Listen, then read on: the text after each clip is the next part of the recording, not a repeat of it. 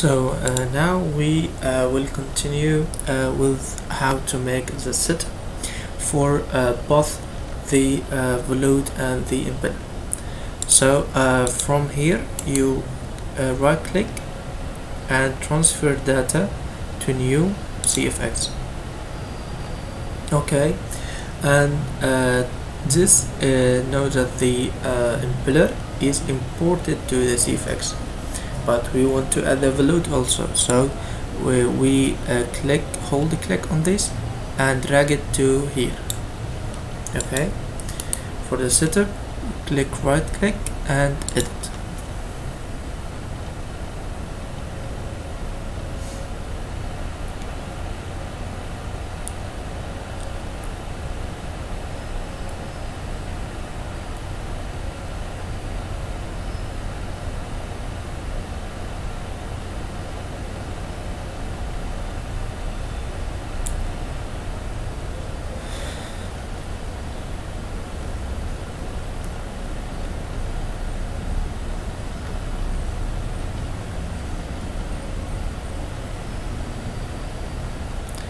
As you see here, the Impeller only is shown in CFX solver. So this is because the update is not the mesh for Volute is not updated. So we should close this and go back and update the mesh.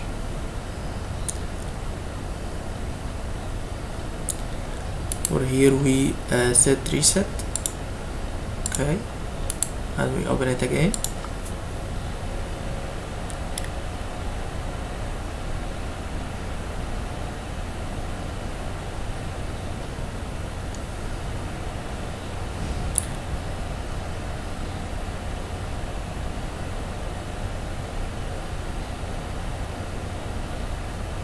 Now you have the Impeller and the Volute. They are both lying on the same axis of rotation, as you can see here, which is Z axis. And also what we have done is that from importing from the CF Turbo, we know that the Impeller and the Volute exist on the same origin. So when you import these files as the method we have shown, there would be no issue for you. You won't see the Impeller in here or in here. Now you will see the Impeller and the Volute lying on the same axis. Okay, so here as we have explained that we are making a simulation on blood. So for blood, which is not common material for CFD software, so we have to insert blood. Okay, so from here insert and choose material. We name it blood. Okay, we go here to material properties. For here we choose it to be 64500 kilogram per kilomole or gram per mole, and for the density we choose it to be 1050 kilogram per meter cubic. Okay, these are sufficient data for the simulation, but sometimes software requires additional information. So for the specific heat, we choose it to be 4000, which is the unit of joule per kilogram per Kelvin, and for we choose the dynamic.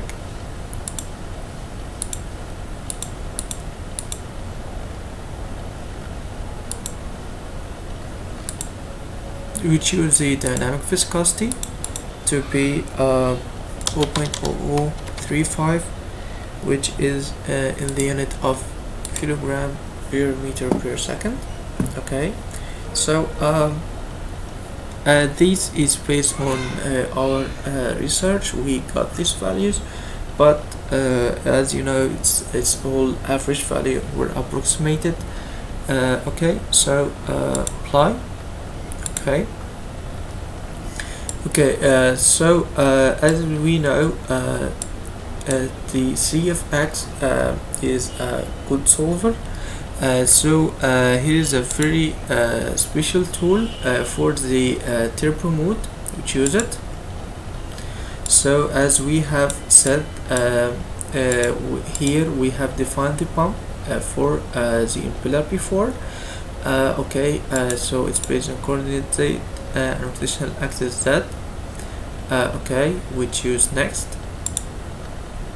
Okay, so we have here two components. We have here the impeller with which is the rotating component, and we have the volute, which is the stationary component. So for the impeller, we choose it to be rotating. Okay, so rotating with 4000 RPM. Okay, but as you can see here, it's in the wrong rotation. It should be rotating in this way for the outlet of the load. So we will choose it to negative 4000. Okay, and we can see here the domain is selected for the impeller and the volute. So we want to select the impeller only. As we select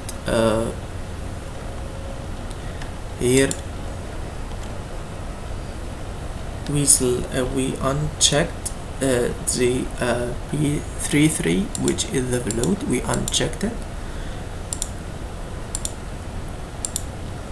Sorry. Pressing Control and uncheck P33. Okay, pressing OK. Also we want to create a domain for the volute. So right click on component, add component. We choose component to be stationary. Okay, name is S1. Okay, so here we choose it to be the P33, and the assembly or assembly 2, I don't recommend that you should use it. Just use P33. Okay, so we have here the rotating component, we have here the stationary component. Okay, next, the fluid, we choose it to be blood as we have defined before. Reference pressure is set to 1 atmospheres. It's okay. We don't use heat transfer equation here. Turbulence is set to K epsilon or shear stress transport, which I recommend to use shear stress transport. For our study it was most common. So this is very important. Inlet, outflow boundary condition. So here what we have chosen is B total inlet mass flow outlet. So as most common for pump, the flow rate, you know the flow rate which is inlet to the pump, but you want through the CFD simulation you want the pressure outlet of the pump. So for the inflow pump, we chose it to be 1066.6, which is in Pascal. So how did we get this value? Okay, so as we have explained here, we knew that our pump will be connected from the inflow from the left ventricle to the outflow, which is the aorta. So the inflow is between 3 to 12 millimeter mercury. We take an average value, so it's about 8 millimeter mercury. 8 millimeter mercury is about 1066.6 Pascal. Okay. For the outflow, we know that our tank condition is based on 5 liter per minute. When you change it to kilogram mass flow rate, kilogram per second, so flow rate liter per minute, you multiply it by 10 power negative 3 and divide it by 60, so you have flow rate in a meter cubic per second. So if you multiply it by density, which we here choose it to be 1050, you will get the mass flow rate. So at last you will get the mass flow rate of 0.0875, I guess. Unit is kilogram per second. Okay, for the interface, you choose frozen router. This is the interface between the impeller and the volute. Okay, and here you can select it per machine. Okay, next, so we have the interfaces here.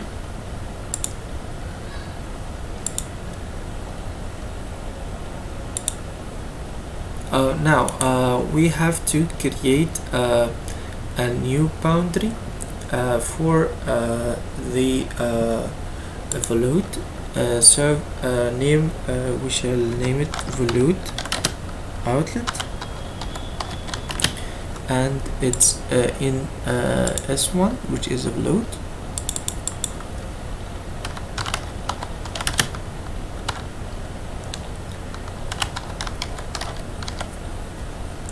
Okay, so type is outlet, location is here, we have defined it from the mesh. Okay, so for the volute outlet, we know that we chose it for mass flow rate outlet, and mass flow rate is 0.0875. Next, so here we have to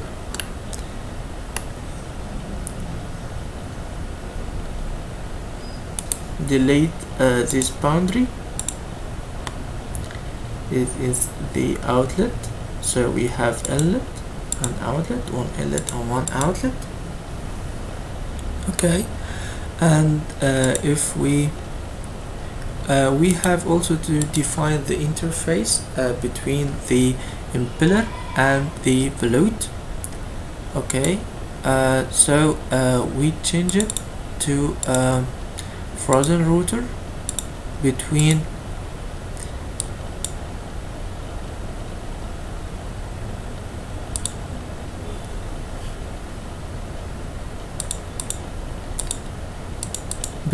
this part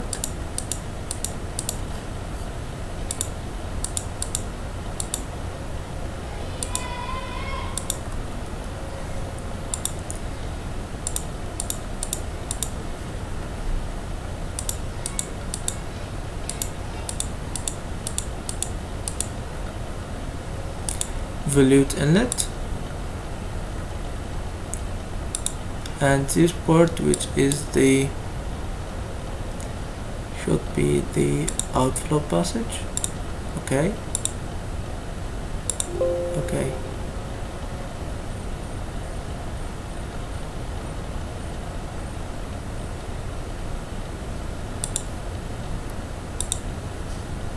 so I guess he already made the volute outlet. Okay, it's alright. He already made the volute outlet boundary. Okay,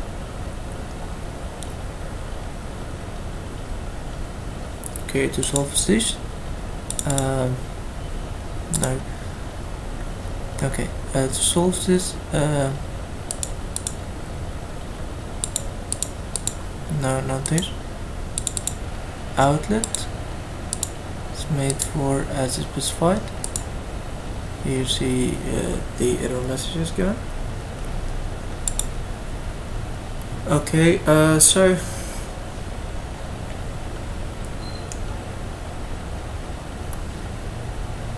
for the solver control, we choose it to be 1000, or for this study you use it for 600 iterations with RMS values of 0.005. Okay, apply.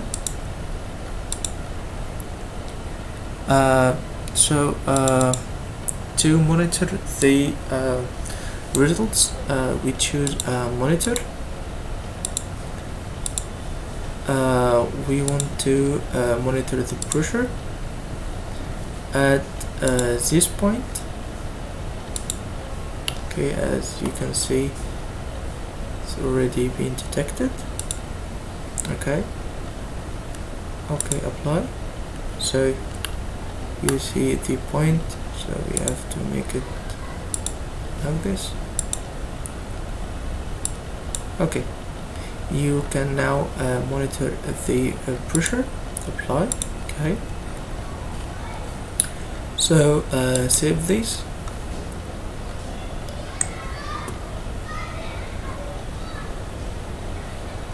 Out.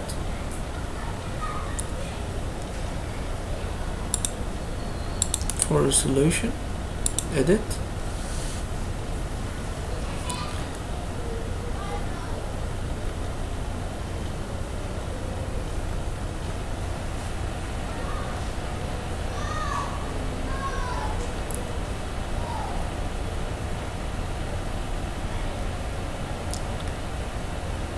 Okay, we choose it to be local parallel.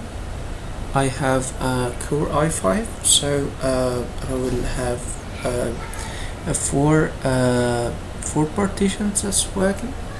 You can check it by using here Task Manager and see how many logical cores you have. So I will set it to 4. Okay, start run.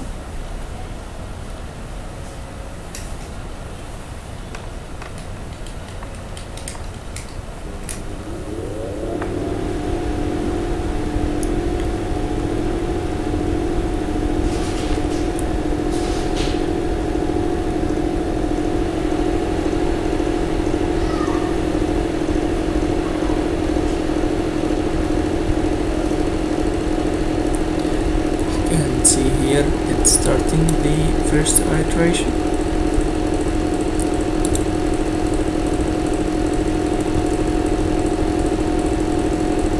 Okay, so this is the monitoring the pressure we have defined.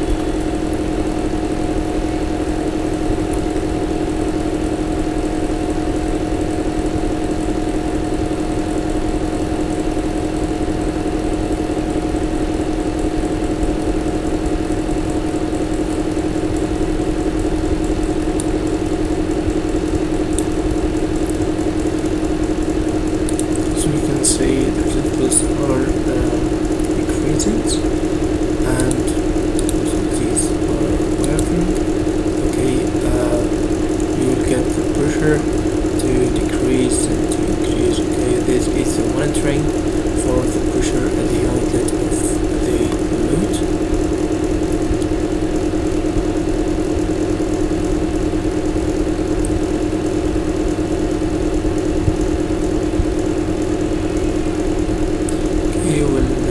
Keep it running, and I will explain how to get the results in the next video.